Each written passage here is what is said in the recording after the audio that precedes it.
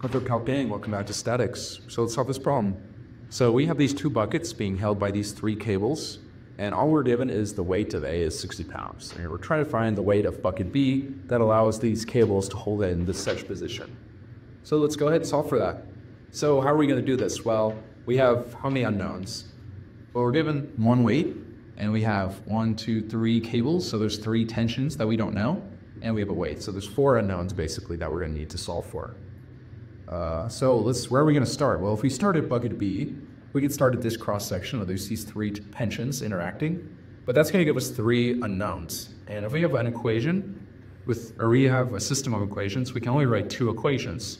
Right? The 2 equations that we have in our bucket are sum of the forces X is equal to 0, and sum of the forces Y is equal to 0. So this is true in equilibrium at either of these points, here or here. But if we only have 2 equations and 3 unknowns, we can't solve because we only can solve as many unknowns as equations we have. So basically what we need is we need to find one of these unknowns, and we can't find B right off the bat because that's what we're solving for. So clearly we need to find another tension. So the tension I want to find is CF, this tension here, because it starts here where we already know something. We know the weight of A. So we're going to start by trying to find the tension in CF. So let's draw a force body diagram at F. So here's F. We have the weight of our bucket pushing down, which is 60 pounds. That's pulling us down here from A. Now we have the tension from EF here. So this can be tension EF. This is at a 40-degree angle. And then we have tension CF, which is pulling here at a 20-degree angle. Now we're trying to solve for CF, so let's go ahead and try to do that. Well, the problem is we have 2 unknowns here, so we need to do a system of equations. So let's start with the first one. Sum of the forces X is equal to 0. So we have tension EF pulling to the left, so we're going to subtract tension EF. And then we need to attach cosine of 40 because that's the side of the triangle. We're looking for the X direction, which is going to be the bottom of this triangle, which is adjacent. And if we're doing adjacent, we attach a cosine. So tension CF is pulling to the right, so we're going to add tension CF cosine of 20 because that's the angle it's at. So those are all of our forces in the X, set it equal to 0. Now we're going to want to be able to solve in terms of tension CF because we don't care about tension EF exactly because we're trying to find this tension. So let's write this in terms of tension EF. We're going to do that by moving this to the other side.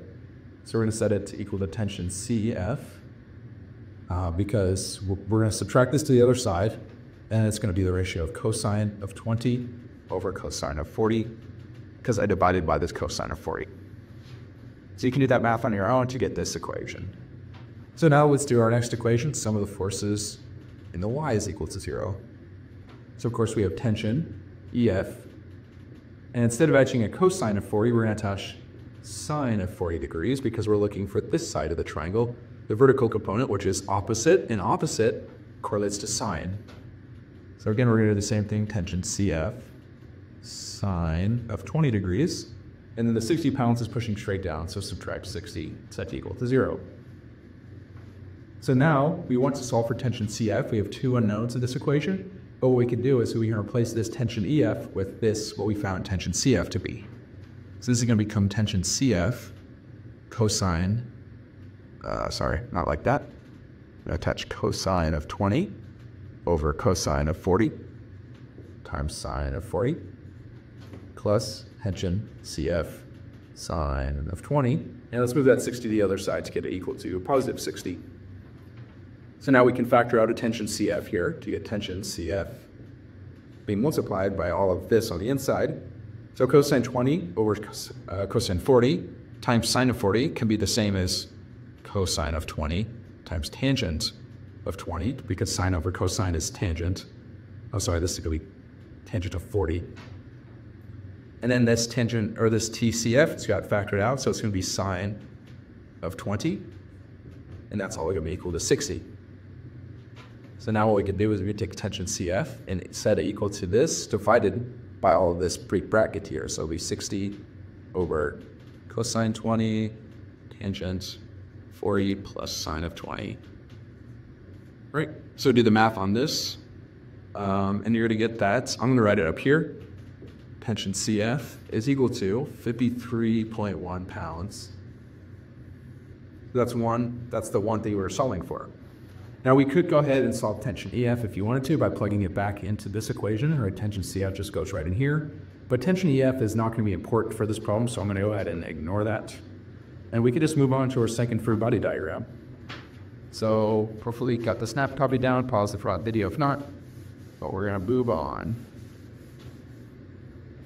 So now we're looking at point C, because now that we know this tension, we have two unknowns, but we can use the two equations to solve for it.